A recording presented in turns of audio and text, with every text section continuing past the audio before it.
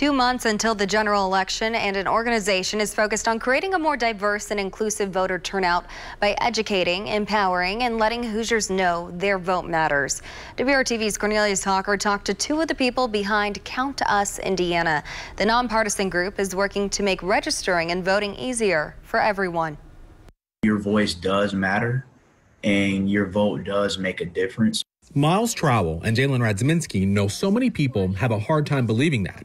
It's why they started Count Us Indiana, Count Us In for short, based out of Fort Wayne. Both of them told me they've had issues before when they tried to vote. I kind of knew that, I'm still able to vote because I had forms of mail with me with the new address on it and everything, and they were still making it difficult. The absentee paperwork was misprinted several times, and then there was my ballot the year after got to my address late. I wasn't able to register in time. Knowing others could face similar issues, they want people to know Count Us Indiana is there to help voters figure things out. If people need resources to get their ID, if you can't afford printing or getting your official paperwork, any pro bono legal services, please feel free to reach out to us. Every Tuesday from now until the general election, they're teaming up with the Indianapolis Public Library, holding virtual forums where they'll discuss a range of topics related to voting.